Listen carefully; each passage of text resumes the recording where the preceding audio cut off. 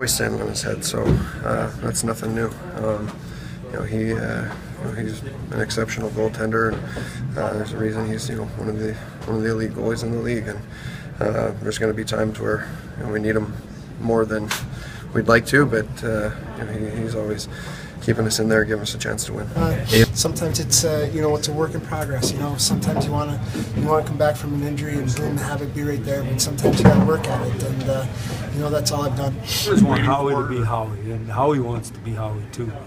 He wants to play every night, and he wants to play well.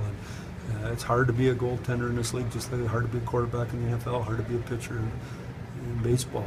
Doing it every single day, year after year, and when you don't do it, people start questioning you.